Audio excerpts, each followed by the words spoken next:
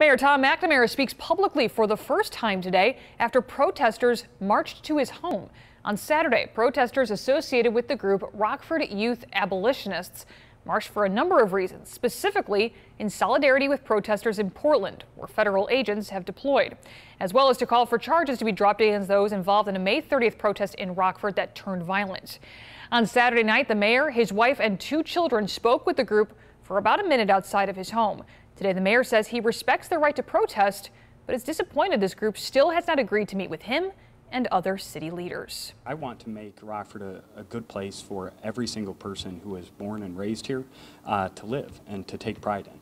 And obviously, we have a lot of work to get to that point.